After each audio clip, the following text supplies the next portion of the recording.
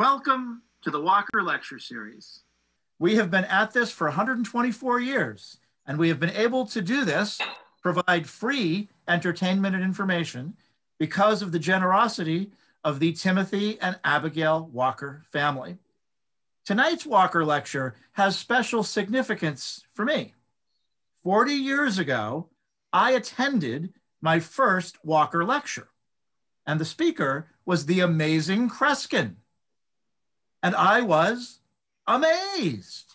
I was amazed by his psychic powers and by his mind reading. As I got a little bit older, I read more about psychic phenomena and critical thinking and the scientific method. I read books by James Randi and by Penn Jillette and by this guy, Mark Edward, whose book is called Psychic Blues. As the years continued to go by, I was amazed at how easily I had been fooled. But it's still fun to be fooled. That's why we go visit magicians. Now, 40 years later, I am a trustee for the Walker Lecture Series, where I am honored to serve with Alwyn Fine, Dale Harrington, Paula Demers, and Joanne Martin. I am pleased to introduce tonight another amazing mind reader who understands how I was fooled. Mark Edward is a professional mentalist who specializes in magic of the mind. He has spent more than 35 years in hundreds of private party and corporate events.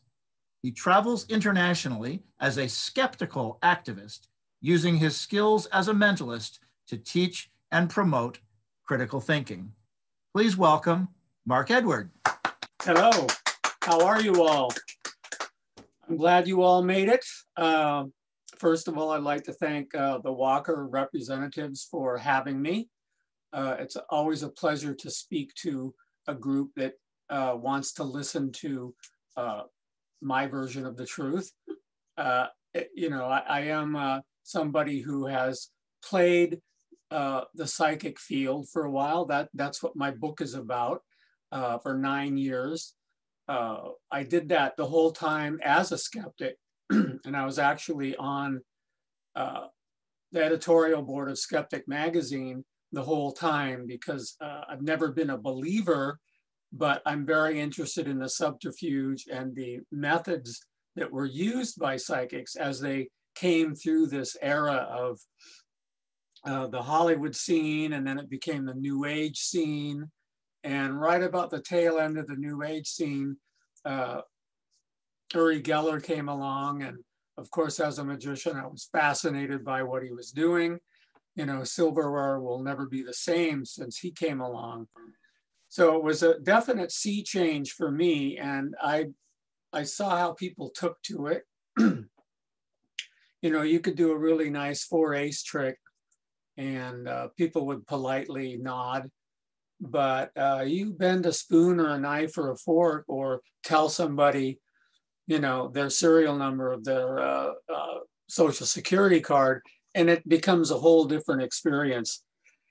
So I was drawn to that because being in Hollywood, I needed to find a high-end way to make money. And fortunately, or unfortunately, mentalists make about 3 times as much as magicians do, because magicians do kid shows and, you know, I'm not putting them down, but they don't have that adult draw. They don't have that, this person, I hear he can tell the future, that kind of thing. So that's how I initially got into this. My grandfather was a magician. When he used to babysit me, he would practice his little tricks on me, and some of them I still have, you know, and I'm sure you've seen those wire puzzles. You know, he got me to think, and that was really important to me because other people weren't thinking about those things. So I was a skeptic before I even knew it. But as I got into the 70s, late 70s, some of these characters started to surface who were, I could see right through them for the most part, but I was fascinated by it. And that's when I met Randy, who, by the way, we miss him dearly. He wrote the introduction to my book, and we became dear friends. I used to see him all the time, at least once or twice a year. I'll show you some of the photographs a little bit later, but the bond there was that we were both magicians and we both knew better. And he was extremely honest with me and everybody else. He didn't pull any punches. So then I was doing seances for a while at the Magic Castle in Hollywood. And that really knocked me out, because you could do the simplest magic trick and give the credit for it to the spirit world, and people would believe it. And even though it says the Magic Castle on the front of the building, you know, people would come up afterwards and they'd be like, can you help me talk to my daughter or my sister? Or, yeah. And it was really tough, because in order to stay in character, you really don't want to say, it's a bunch of baloney. But so I had to walk this tightrope where I had to be honest with my audience. So I started moving skepticism very subtly into the seance room. You know, I wouldn't just stop and say, you don't really think I can talk to dead people? But that was the undercurrent at the time. So I stopped doing that because it just became such a nightmare. And it's in the book. It's in Psychic Blues. And I tried to use humor, because one of the things I've realized is if you're going to talk about talking to the dead, it's not funny. It is a very serious situation with people. But if you add a little humor in, you can add an edge of I won't say sarcasm, but just kind of let people know, you know, are you really paying attention to what I'm doing? And that's what I've been doing ever since. I've been traveling a lot around the world, which has been really great up until the pandemic. Susan and I, my partner, have been all over the place and teaching this idea that, you know, what is more likely? Now, think about it, ladies and gentlemen. What is more likely, that this person, me, can talk to people who are dead and buried on the other side, or am I just a very clever manipulator?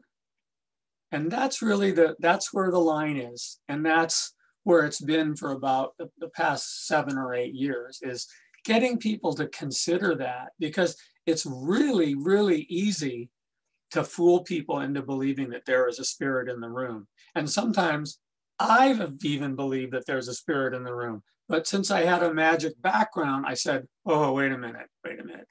Oh, that's what it was. It was that squeaking door or that piece of paneling in the floor that made that sound. So it's been really a fascinating journey. Like I say, I was never a believer, but I wanted to believe, especially during that transition when Geller came along, because scientists did not know what was going on with him. And he took full advantage of that. So like Kreskin, who I've always liked, he took advantage of what people were believing and where they put their money, and he would go after it and make it work on all the big TV shows. And I was right there watching him. So I really appreciated what he was doing. But on the other hand, he was telling people he was real.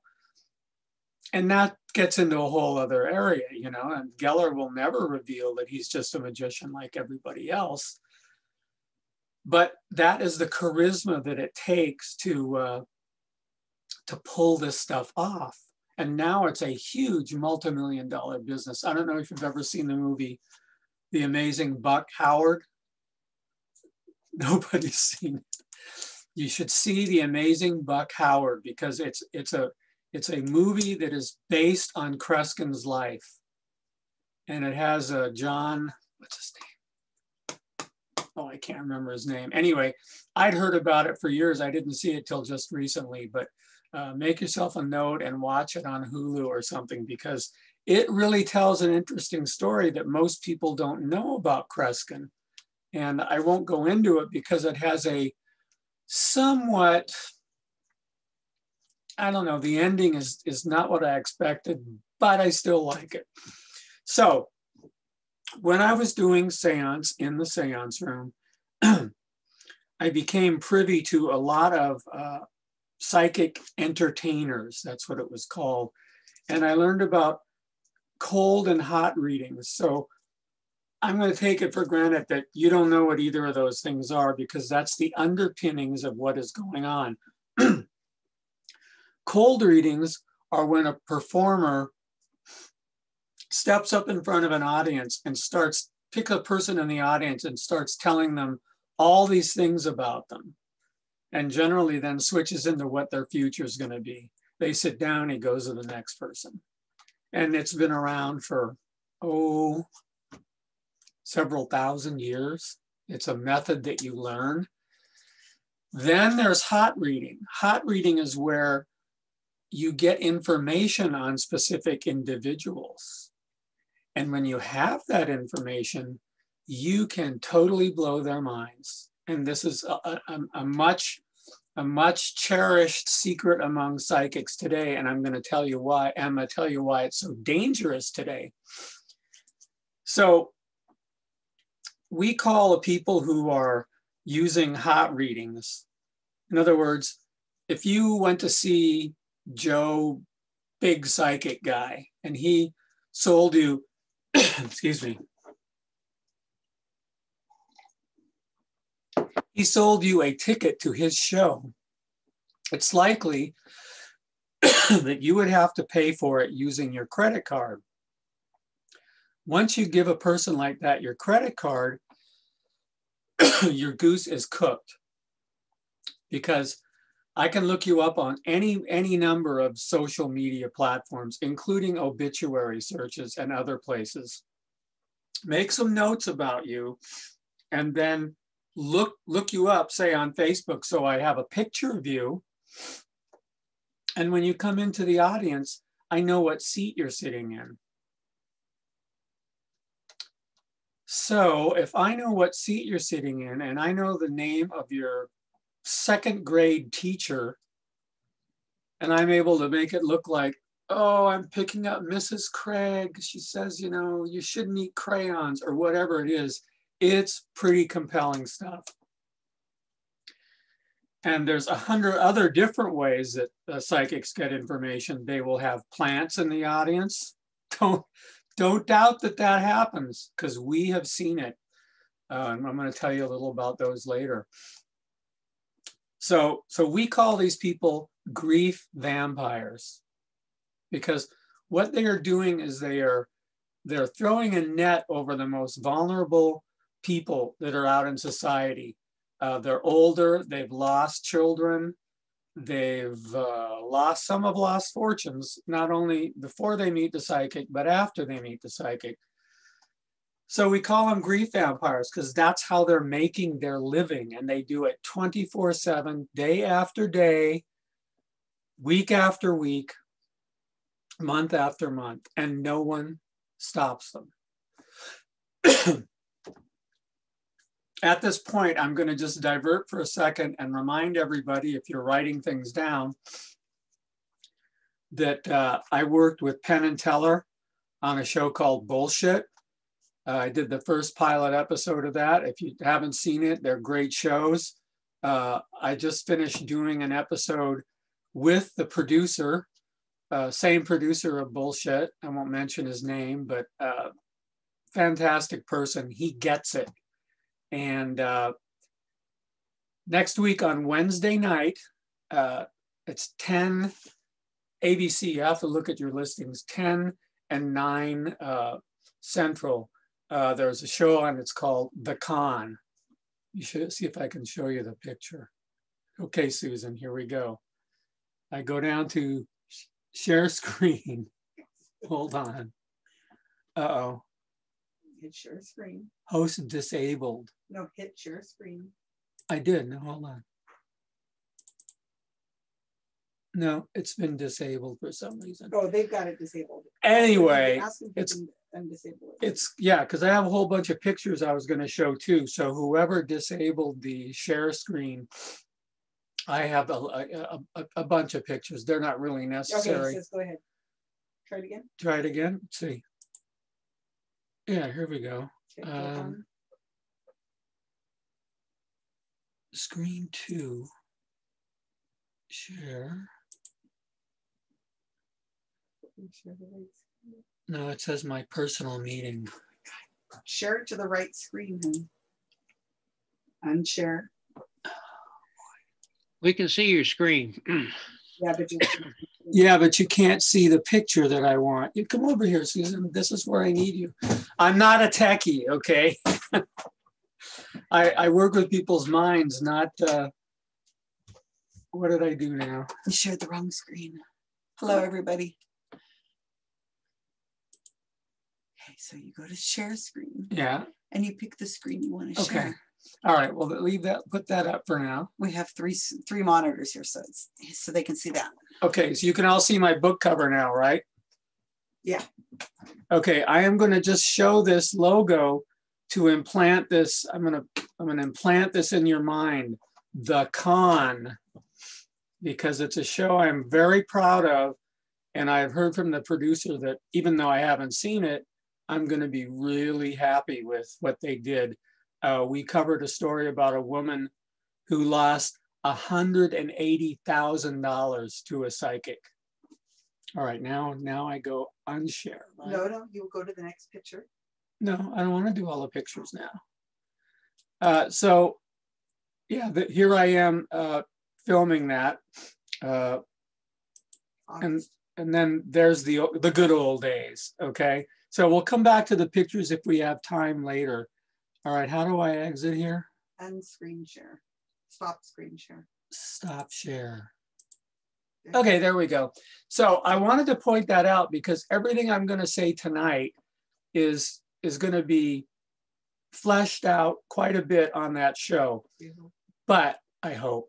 But I also want to tell you about some of the latest trends in psychic work, because I'm sure you've all had your palms read or you've had your, you can hear me all right? Yeah, okay. You've had your palms read, you've had your tea leaves read or tarot cards. So now, I guess I should back up for a minute.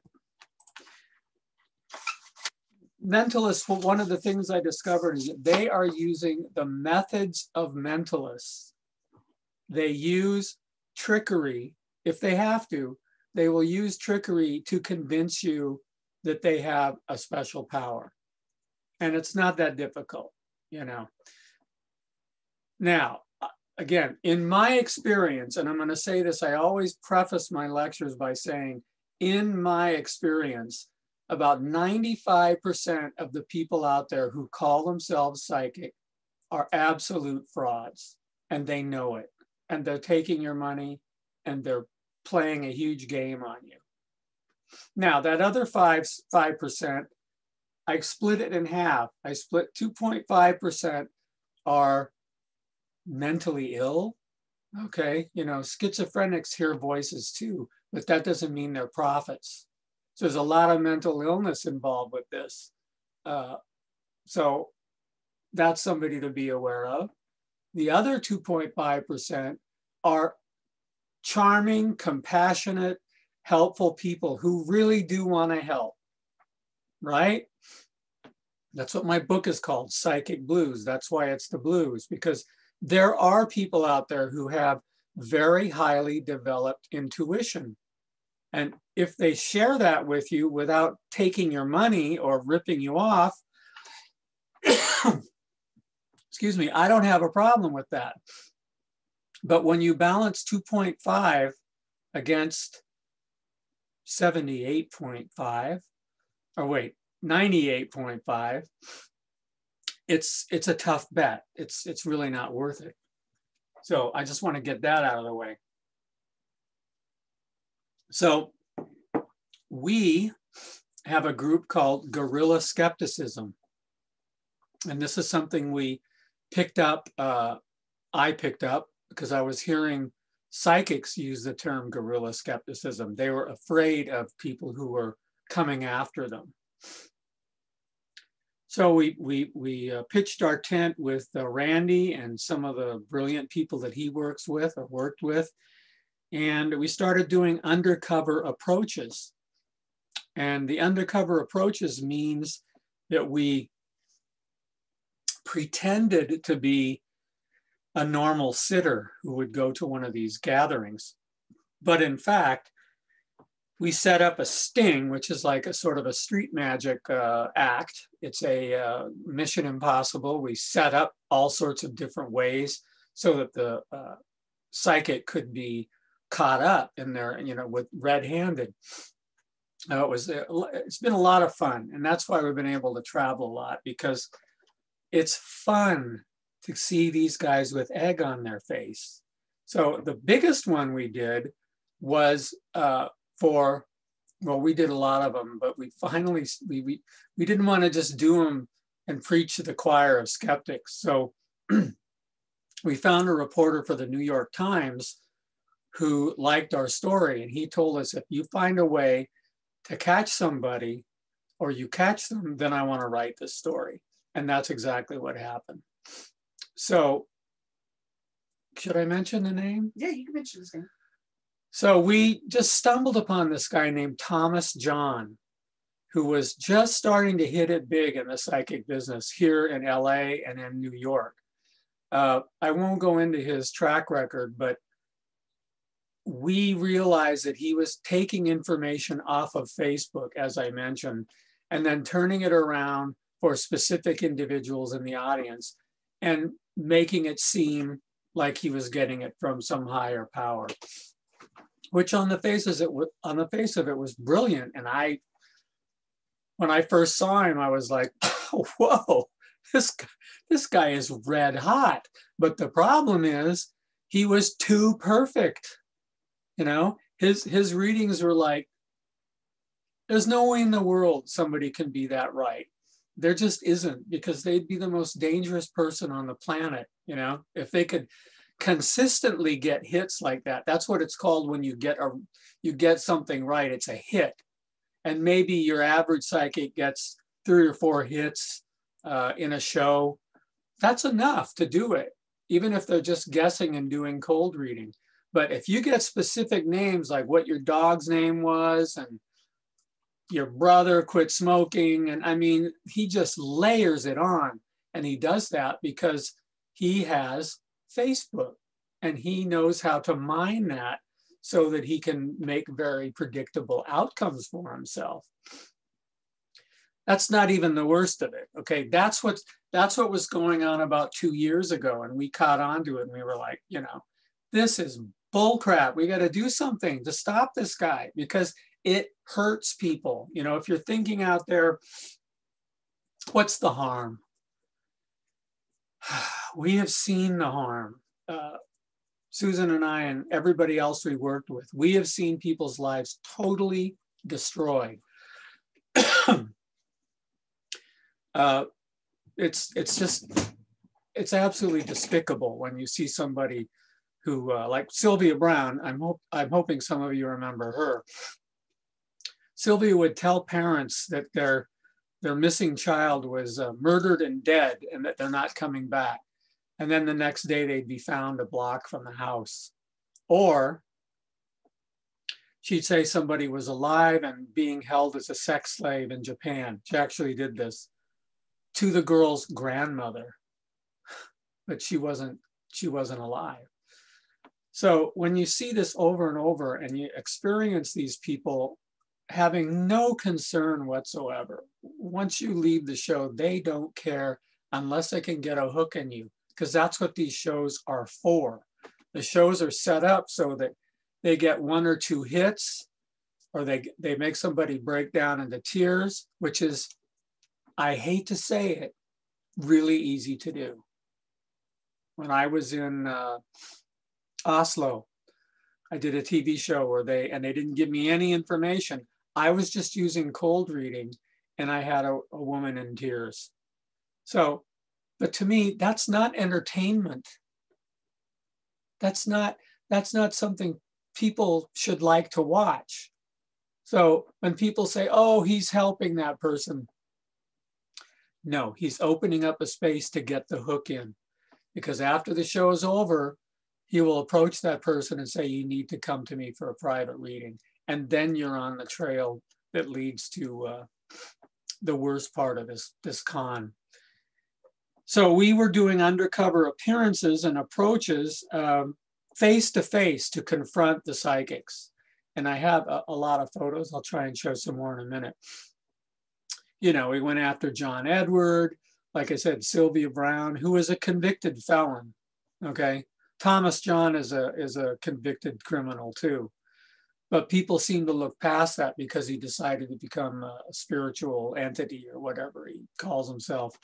So we figured that out by watching him and taking apart. See, most people will watch these shows or listen to them, but we record them. Then we go back and we look at what the person said based on, what we did is we made fake Facebook pages and we put up phony information for people to that don't even exist. And then we put other fake information about myself and Susan and made up different characters for both of us, because we had to double blind it. We had to make it so that he couldn't say, and I've heard psychics say it, they say, oh, maybe I was just reading their mind. That's how I got that. No, when you double blind it and we don't know, but the information is on Facebook on pages that we don't know about, and they start reciting it, they can't get out of it. So even though this guy has been caught by us a couple times, he still has TV shows. He had a show called Seatbelt Psychic. Anybody unfortunate enough to have seen that, where he drives around like he's an Uber driver. And when the person gets in the car, he starts giving them a psychic reading. It's like, really? And they're all paid actors, because you don't just get in a car with somebody. You have to sign paperwork when you're on a show like that. But people don't think. So here's the bottom line I want to get to. What time have I got here? Here's the important thing to remember. So that's enough for me and Susan to keep busy. And we go around and we find these people and we expose them. But people want to believe, just like they want to believe in magic. There's nothing we can do about it. But if I can save somebody's $180,000, or they can spend it on something else, or we can have them say that aha moment where they go, aha, and we get letters from people who have gone to see these guys, and then they look at our videos and they say, that's exactly what he did to me. So thank you, bless you. You know, it used to be they'd go to the psych and they'd say, bless you for your godliness and this and that. Now they're coming to us and they're saying, bless you for what you're doing, because you're helping us understand how this scam or these scams work. So it's not really entertainment. It's a huge multi-billion-dollar scam. And it just lays low underground because these people are bottom feeders, and they know that if they cross the line, they're gonna be in big trouble. So now what's happened? Get this. Listen carefully to this now. Normally, a psychic like Thomas John or John Edward would have to sell tickets to a venue. And these venues are incredibly expensive in Vegas and other places like that. So what happened is then the pandemic came along, and the pandemic says, we're not going to have any of that. And then Zoom came along, and Zoom has actually made it a lot easier for psychics to work. And I could tell you stories about when I not only saw this coming, but Bain Capital, I don't know if you remember Bain Capital back in the day, they approached me to get involved. They said, we have some clients who want to build a new psychic platform. Would you like to be a part of it? And when they explained it to me, I said, no, I don't want to have anything to do with that.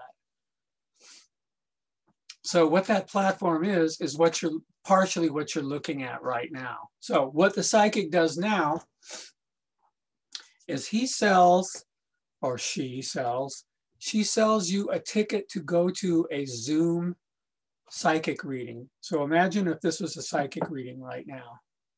So right now, you can't really see it, but I'm sitting in front of 3 screens, okay? So you notice how you can see everybody's name in the lower left-hand corner there? So let's say that Bill Hyatt, is that what it is? Bill? Hat. Hat. I can't see. Hat. Hat. Just Hat. like the top of your head. Okay. So Bill Hat has a problem. He's bereaved and he wants to talk to me because I'm the medium.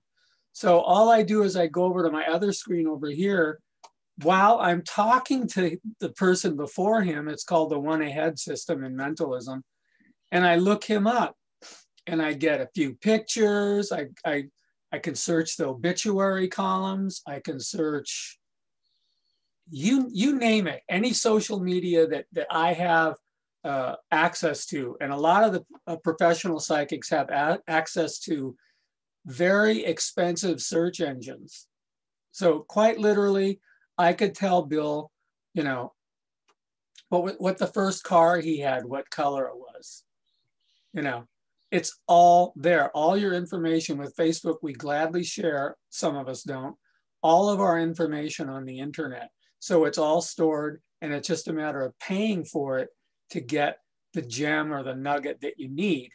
And if you look at some of our videos, which are at abouttime.org. I'll put it in the show. I'll put it in the chat too. Susan's gonna put it in the chat. Abouttime.org is a lot of the stuff we did, because we did a tour and it was called the About Time Tour, because we were fed up and we said, look, we got to go out and show some of this to people. They won't believe it.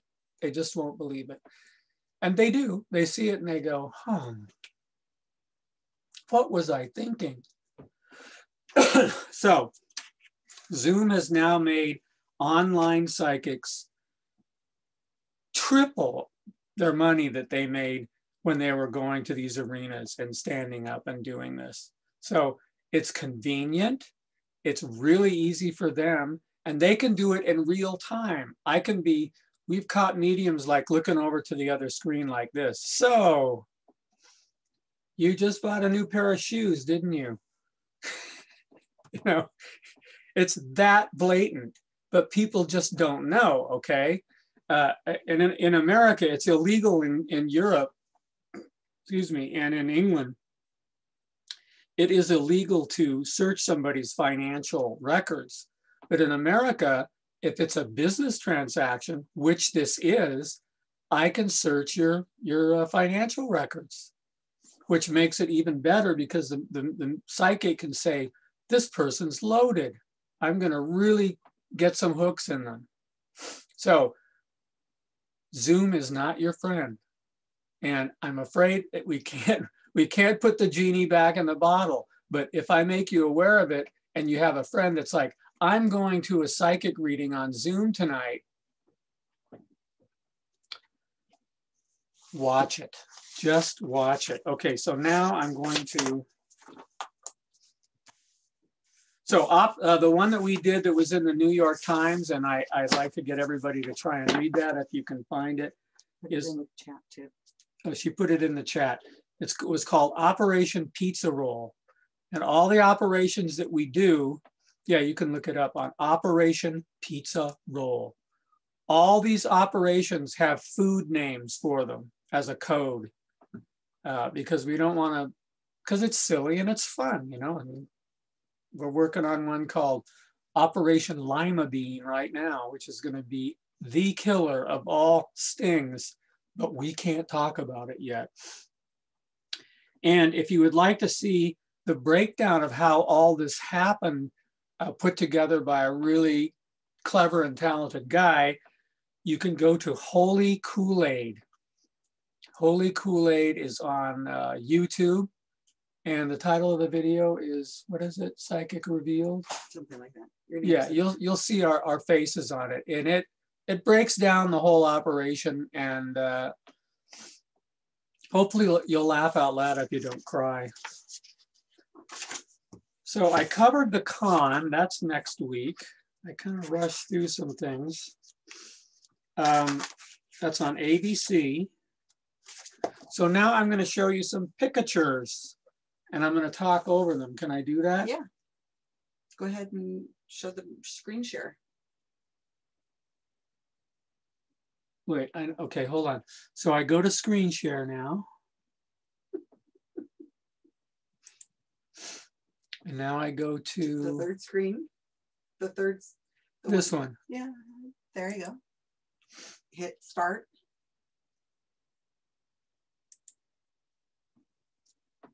So they can Okay. see this. So I hope you can see this. Yeah, this is my This is some of my oh, I got you. Okay. All right. So this is I've done many years of magic, and I love sideshow stuff and phony mediums, and because that's the only kind there are, folks. I hate to tell you. And the phonier the better as far as I'm concerned. And there I am doing some practical alchemy on the stage. Now here I am in my psychic booth, which again, like I said, in order to get this information, I had to do this kind of work because psychics are not like magicians. You cannot go up to a psychic and say, hey, show me how you did that with the person's car that they own. They're not going to tell you because that's their power over you and everybody else. But if you start ingratiating yourself and you play the game or you infiltrate, which is what I did, you can see I'm having a lovely conversation with this woman. And you can see she has her hand up to her neck. That's body language, which tells me she's not too comfortable talking to me. She's protecting herself. But I don't really care because I'm just doing this because I'm having a good time. So if I learn something, all the better. So here I am deep into a reading with a couple teenage girls. And what can I say? You don't have to tell them very much at all. You just have to, I prided myself when I did this that you don't have to ask a question. I'll just answer it with the cards. And then I let the cards lead my way. And as I look at their reactions, their facial expressions, their body language, all these, they're called tells. Gamblers know all about them. And if you're aware of them, you can tell what direction is the right direction. So you're constantly course correcting. So this is pretty much street readings, okay? And street readings are necessary if you're going to learn how to do this. You can't, I've had magicians come up to me and they say, I want you to tell me how to do that psychic stuff. I'm like, well, how many years do you have? There's not an instruction sheet that makes it. Stop sharing because it's not sharing anymore. Uh-oh. Hit stop share. Hold on. Stop shares has to be hit for a second. Where is it? At the top of the screen. What happened? I don't know. Okay, now hit share again. Did you guys see the last slide? No. Wait, they're shaking I think their I heads. did. The two teenage girls? Yeah. Oh. Yep. Okay. All right. Let's go back. Thank you. Share screen.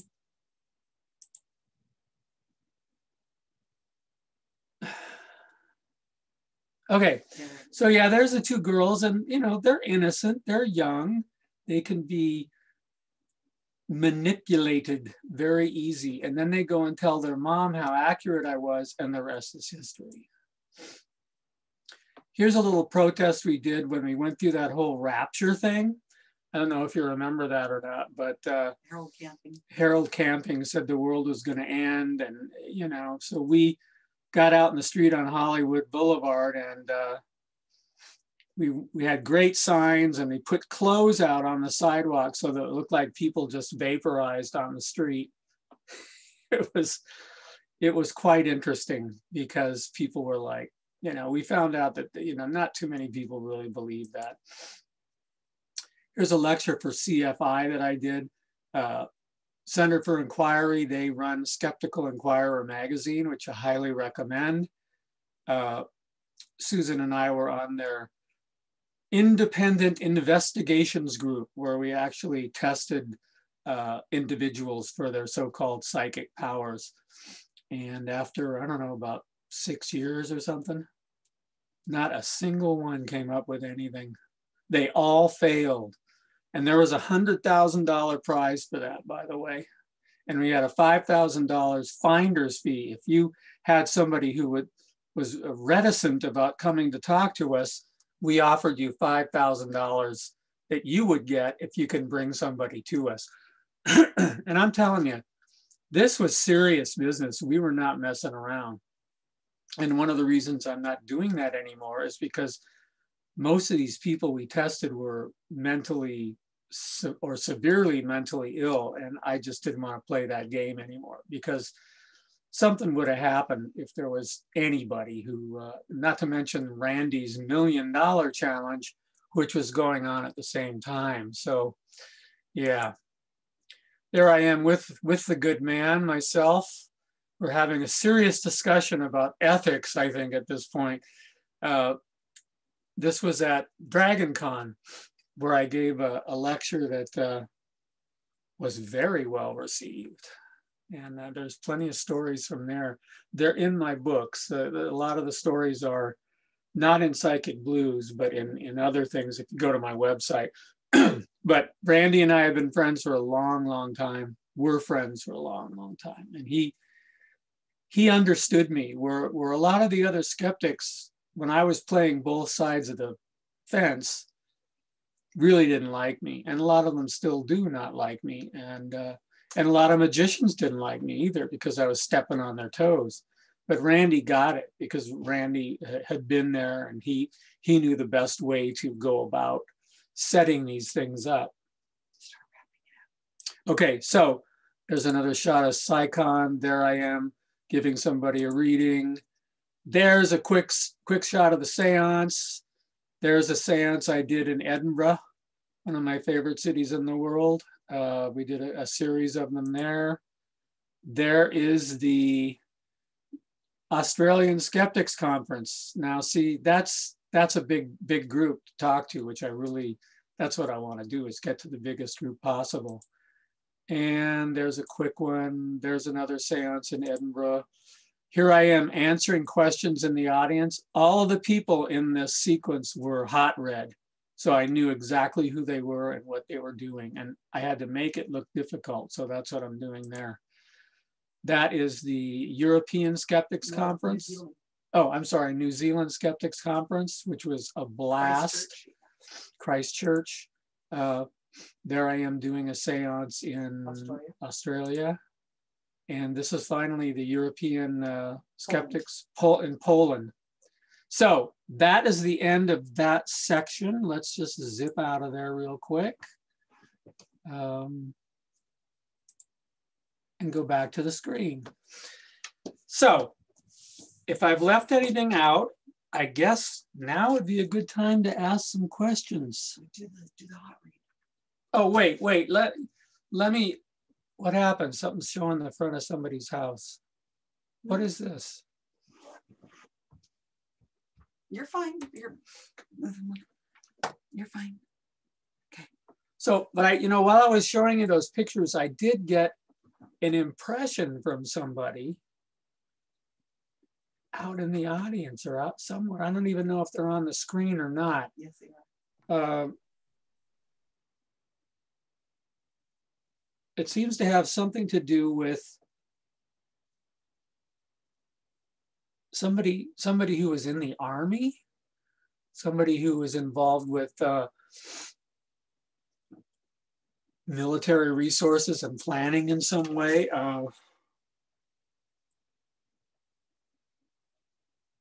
Went to a place called Bonnie Eagle High School. Is that ringing a bell anywhere? No? Yeah, she's already got it. She's smiling. She's laughing. And that's me. who is that? Oh, the lady right there? Yes. So, and I'm also getting this impression, are you getting ready to do some traveling after the pandemic clears Yes, up? definitely. It's like, who isn't? Okay, these are the kind of things that you can weave into a reading. So anyway, that's how it's done. Okay, and that's not good. Okay, it is not good to use people's information that way because a lot of people are not savvy to the techniques, and you know, it's gone to a whole new level. And Susan and I are fighting for your, what would you call it, Susan? Not freedom. We're fighting for your privacy. It's a privacy situation. So I don't mind entertainment. You know, if you're at a Halloween party or a hayride or something, and there's some grizzled old woman and she's reading people's palms, who cares? You know, she's still dangerous, but you know, she's not going to try and get you into a situation that you can't get out of financially. It would be hard to believe if she did. I've seen a few that are pretty good, but if it's entertainment, that's why my book is called Psychic Blues. I'm fascinated by it because, of course, an older woman, you know, you see a gypsy woman and she's got a gold earring and the babushka on her head, and you sit down and suddenly she knows all this stuff about you. Well, she's 83 years old. That's all she's done her whole life. That's what her mother did. That's what her grandmother did. It shouldn't be any surprise that she can nail you in a couple of minutes. So when people say, I can't believe that gypsy woman, she was dead on. Well, what else is new? That's all she does. So people forget that too, you know. They think she goes home and becomes a, I don't know, a stockbroker or something. Not likely. So questions. I'm open for questions. I have about. Don't tell them how much time. A couple of minutes. No, you don't have. Yes, I do. Anybody? Well, I guess not. Wait. I have a question. Okay. Are faith healers in the same category as these psychic people? Yeah, I'd say in most cases, they're even lower. Yeah. If you read James Randi's book, The Faith Healers, you'll find out how he busted them. I don't have time to really go into it. Yeah, they're some of the lowest of the low because they're taking advantage of people as well. Right. So they can get a new airplane. And I mean, it's ridiculous. So who else? How do they convince that they're speaking to a deceased person? Who am I talking to? Me, Gloria Campbell. Oh, you can't see her on the screen anymore. Oh, I can't. Did anybody say they were speaking to a deceased person? Oh, absolutely. Right, but what I'm saying is, you're asking me how they do it? Right. How do they convince them that they're actually speaking to them? Well, I just explained that. If I do research on you and your family, but I don't tell you that I've looked up your aunt and your sister and your dog you used to have and all that. And then when you sit down in front of me, I start reeling off things that supposedly there's no way in the world the psychic could know that. You're going to believe pretty fast. So Susan and I hear this all the time, all over the world. They say, that may be true about that psychic, but this person, there's no way in the world they could have known that. And we're here to say, yes, there is. And that's how they get started. And it's easier than you think. It really is. If I have your name, you're cooked. So you don't give people your name, you know, and it's hard to do when you're using a credit card. But I'm sorry to tell you, if you had beliefs, again, this is my opinion based on my experience, it would be a lot easier if we could talk to dead people. But it would also be scarier than shit too. I mean, what do you think it'd be like to go around and hear people's thoughts, dead people's thoughts all the time? There's a bunch of questions for you there. In the Okay, chat. go ahead. Do you want me to read them? No, let's see if somebody goes to them. Do you want me? I can read off the questions on the chat. My girlfriend's got them here. Okay, before that, can you hear me, sir? Yes. This is Roy. Hi, Roy. When you were talking about the Colonel, Miss Payne, or so forth, Miss who? I did a quick Facebook check on her, even though she's not on my Facebook or anything like that. Yeah. You know, I could see where you came up, you know, thinking she was in the military. Yeah. And all the information's right there. It's really scary. Yes, it is, because like I said, we want to share our information, so we're stuck, you know. I mean, I don't know what the middle ground is, but yeah, I mean, and if I scroll back on her Facebook page, I can go back and there'll be things that she even forgot about posting. Yeah. So, you know, it's an art, but I don't think it's particularly a good art. Yeah, it was easy to find her. It is scary. I just want to say that, and thank you very much for doing this tonight. Thank you for having me. I'm appreciative. Next question. Next question. I think John's got a question. John? I actually wanted to hear a little bit about the answer to Carol's question. She put a question in the chat. How did they find all this out before social media? And I suspect it's connected to my question, follow up about tells. What do you look for when you're looking for the tell? Well, again, Kreskin knows about all this, but I'll refresh the memory. The tells on a person are one thing, but there's other ways of getting information that mediums used to use.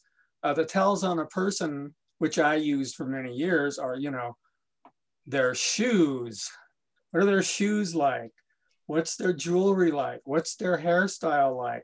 How do they comport themselves? How do they, you know, what's their hygiene level? What is, you know, you learn to recognize these things in 2 seconds and you make a judgment. It's like, I don't like to use the word profiling, but guess what, folks? That's what happens. So I usually could find out everything I needed to know about that person before they even sat down at the table with me. And then it's just a matter of playing it back in a manner so that they see that I see that about them. So if I see that, they will respect what I tell them about what I see in their future and all the other things.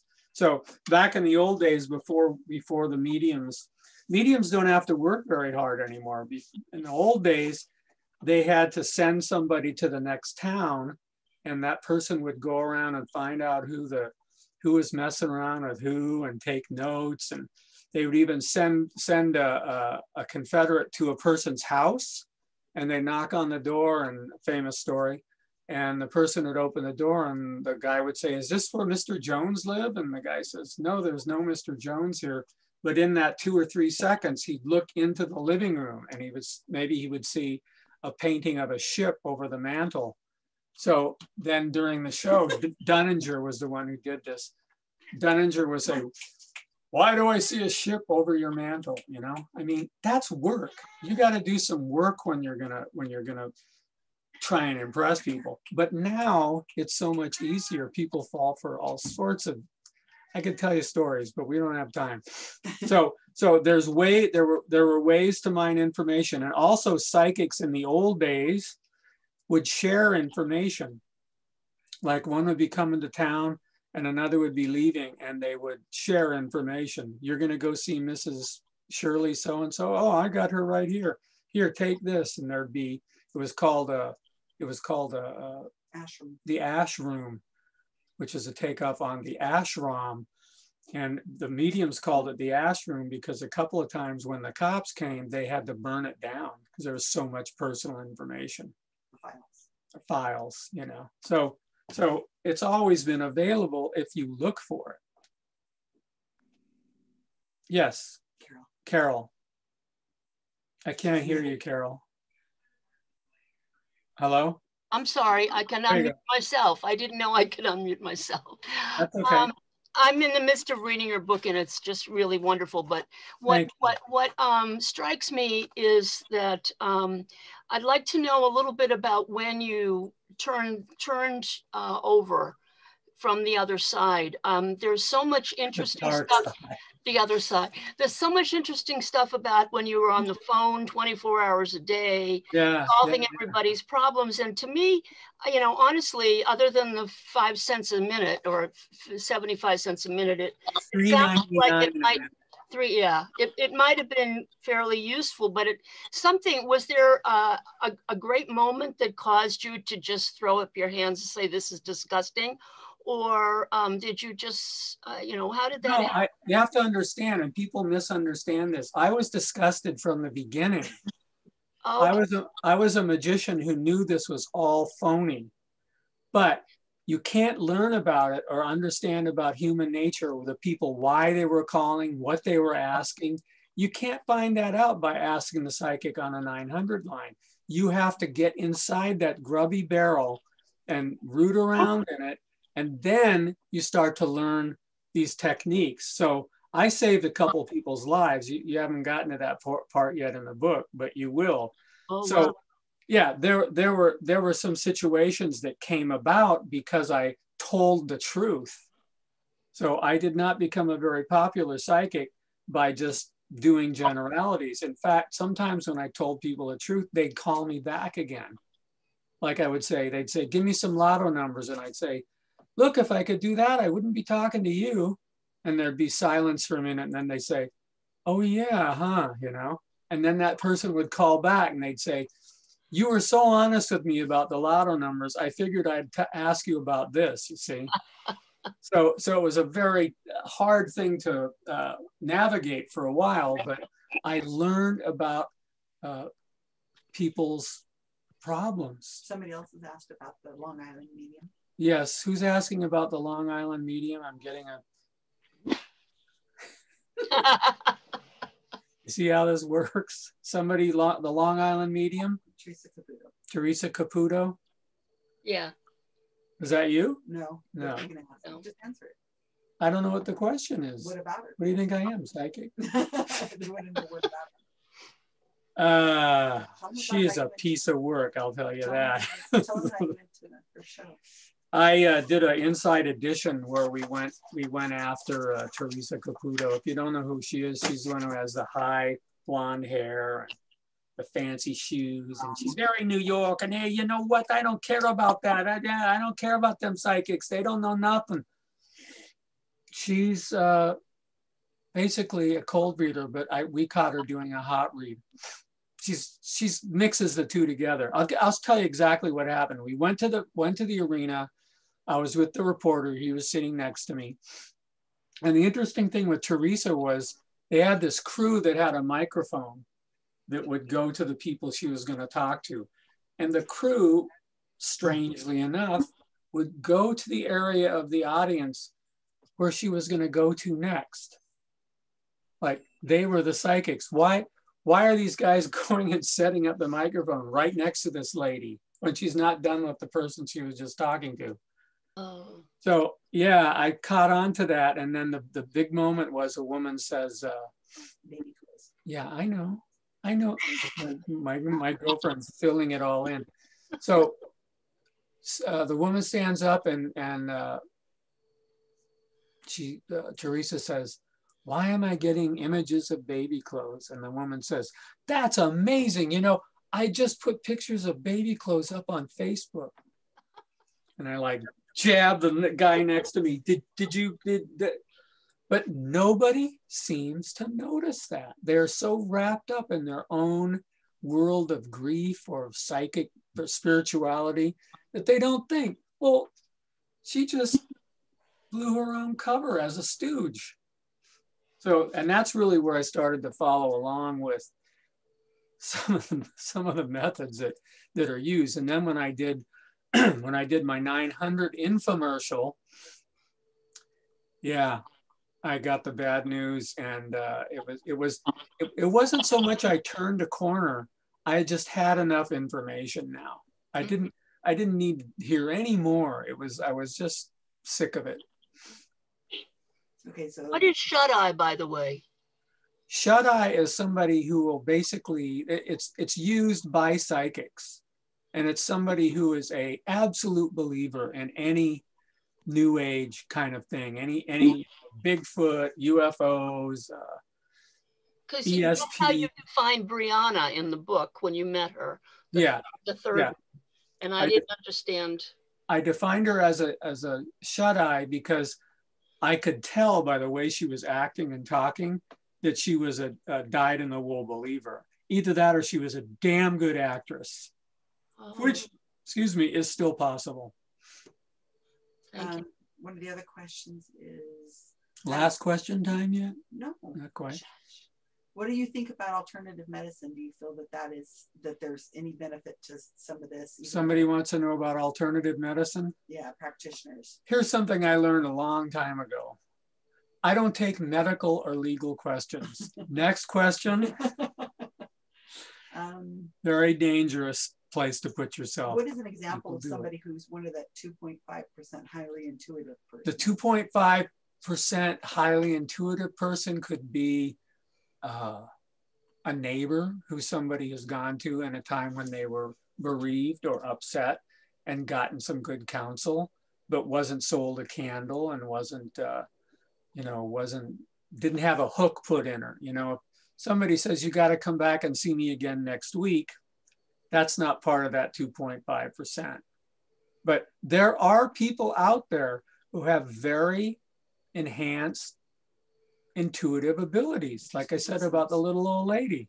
And there's nothing wrong with listening to them because a lot of times they make sense. But if they're whacked out, walk the other way because they're leading you down a path. That's why I said 2.5% is not a lot. It is shaving off a very small portion of the racket that is out there. Another question is, what about there's a lot of famous ones who are saying that their gifts are from near-death experiences. Well, near-death experiences, I don't really get into that because. But they just say it because they got to say they got the power from somewhere. They'll say anything that they can get you to listen to. They don't care and the more outrageous it is, the better. I remember when Geller was first around, he was telling everybody he got his powers from a spaceship that is orbiting the earth, but it's invisible, you know? And the magicians that I knew were like going, yeah, right. You know, so, but there are people that still, and if you've ever seen him work, he's fantastic. I mean, I would rather watch Geller work, although this is getting not to be so true, but in the old days, I would rather watch him work than any other magician that was on stage calling himself a magician, because he had such a charisma that, yeah, he could sell you that. He could say, what, you don't believe that I got my powers from space? Here, hold on to this spoon, you know. There's another person who says that she went to a medium who couldn't have looked her up ahead of time because there was nothing there. And she said that she got all sorts of accurate things about her stepbrother and her stepfather and things. I'm sorry, but my assistant here is reading me. Someone has said that this is probably when I should stop because somebody was very taken by a reading that they got from a medium. She was stunned because there was things said that they couldn't have been said. Well, we hear that all the time, though. I know, but she was stunned because there were things that were said that there's no way that woman could have known. It wasn't on social media, and it wasn't. That's just reading. It could be cold reading. If you understand how to do cold reading, you can turn a wrong answer into a yes answer. It's dodgy, and I don't like to call it a skill, and the thing about, you know, there's obituary pages, there's things that we don't have any control of that are loaded with our information. Well, this is somebody who couldn't have been hot red. She was cold red. She was cold red. Yeah, that's probably what it is. Unless she's for real, then I'd like to talk to her. I got $5,000 for me and $100,000 for you. If you find somebody who can, it has to be repeatable. See, that's the thing. We get these people under test conditions and they're like, gee, it didn't happen. We're like, we just spent 4 weeks getting this test ready. What do you mean it doesn't work? So let's just say I'm skeptical. If Thomas John was on his stage with his eyes closed, then where was he getting the information for the fake Facebook page? But don't say what is most likely. Again, what is Thomas John, if he's getting things closing his eyes? Where do you think he's getting information? Can I even say that? You can say That's a microphone. Insinuate where you think it might Well, you know, in the old days, again, with Peter Popoff and Randy, Popoff was getting his information from a little tiny earpiece in his ear. Just like I did. And that's what cracks me up, because sometimes when we watch Thomas John videos, he will act as if he's listening to spirit. He'll go, hold on a minute. And then he'll close his eyes and you're like, he's listening to someone feed him information, but he's trying to, maybe. I'm sorry, I don't know. We don't know for sure. But the point is, why, that's in radio, you don't do that. You don't stop and have dead space like that. And then he'll even say, oh yes, I hear what you're saying. And it's like, God. Just like you could have an assistant off. You could have an assistant off stage who's reading you information. Just like we did it on the Jeff Probst show. And I turned Jeff Probst into a medium for the show. That's how we did it. I just did it a couple minutes ago with this other woman. So are you stunned? Are you happy? Are you disappointed? Somebody said, thank God for people like you. There's a lot of work to be done. And I think we've kind of turned a historical corner here since this election happened, where, you know, people are just tired of being lied to. That's the bottom line. So, you know, if all of this stuff has an interest to you, get involved in a skeptics group. They're local, they're all over the place, and they meet and they get together and they talk about this stuff. They have a few laughs and they learn something, and then they get too big and they break off in another one, and this is how it's going to happen. Oh, somebody wants to know if politicians cold read us. Politicians have specialists who cold read for the politicians. They don't have time to do it. But yeah, in fact, my contention is that the last two elections, right towards the end of the Psychic Friends Network, again, it sounds like a conspiracy theory, so I don't like to, you know, they learned a lot from the Psychic Friends Network, and they learned a lot from the information that was gathered about people from 900 lines and all this stuff, and they learned how to use that in whatever it is they do. Because I've never trusted politicians anyway, but I've seen examples of some of the things I've learned from the psychic world applied to politics. So, but that's a whole other game. That's too big for me. What have you learned about humanity that we might not appreciate or realize? What have I learned about humanity? That's a good place to end. People just want someone to talk to. That's all they want. They want to be heard. Yeah, they want to be listened to. I mean, that's the first thing I learned when I really dug into this, is that you have to learn to listen, listen, listen. And you don't get on this pompous high horse and start making all these claims. You just listen, and then you use your rational mind to play that back to the person in a compassionate way. So they think that you're reading their heart and their mind, but really you're just translating. It's what therapists do, okay? So we've lost the ability to just talk to each other. You know, if I went into the supermarket and I was in the checkout line and I just turned to somebody and started telling them all sorts of psychic things, the person would say, get away from me, security, get this person away from me. But if I have a little table and a little velvet pillow and a sign behind me that says, you know, psychic advisor, people will line up for 2 to 3 hours just for 5 or 6 minutes with me. Wow. Yeah. Wow. So why? Because I'm supposed to have the answer to everything. And since we're all more alike than we are different, I can make some general summations about, you know, if I look down in the guy's shoes, he has 2 different shoes on. I mean, it's a pretty extreme option there, but everybody's got something good they want to give, and that's what you have to try and wrap your arms around that without touching them, you know, and if you can get them to leave the table smiling, then my work is done, you know, because I don't tell people bad things. I mean, I've had people where I sit down and they go, "You're not going to tell me anything bad, are you?" And I'm like, "Why would I do that?" And then they relate a story about some gypsy witch was on the block in Halloween and told them something terrible, and it happened. You know, it's like, no, I want you to be comfortable. I want to entertain you. I don't want you to be put off by me and, you know, think I'm going to tell you when you're going to die. You know, people have asked me, they go, "When am I going to die?" And I'm just like, really? You stood in line for 2 hours to find out when you're going to die? I'd be like, I don't know. Here, take your money back. Go away. Somebody says they're going to wear 2 different shoes when they go out. So it's a crazy mixed up world. And my job is to try and just straighten it out a little bit.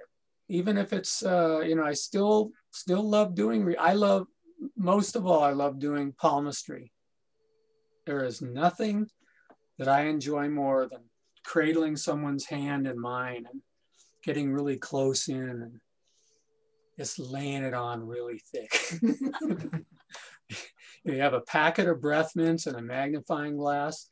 And if you do it right, it's very entertaining. And there's even some scientific things about the hand that are true, you know? So, and I share those things with people. I don't make it all mystical. I say, oh, well, you know, this area, this finger is fat. It's fatter. That means you like to cook. 90% of the time, that's true, because that's where you hold a skillet, you know? Wow. So, I mean, but I don't say I got it from a book on supernatural beings. I say I read it in a scientific book, see? Because science is more interesting than the supernatural. You know, all magic is science. And if you can get people to open up to that, then you're leading them in the right direction. Thank you so much, everybody, for coming. And thank you so much to our guest, Mark Edward. Let's turn on thank you, Mark. And let him hear our appreciation.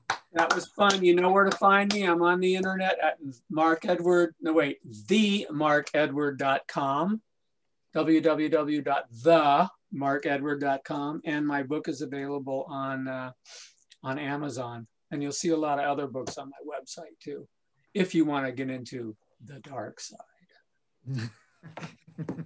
Thanks a lot, guys. Thank you. See you later. Thank you. How do I leave me? Thank you, John. Right. Oh, you're welcome. Thank you for John. Thank you for coming tonight. Nice to see you, John. Leave me.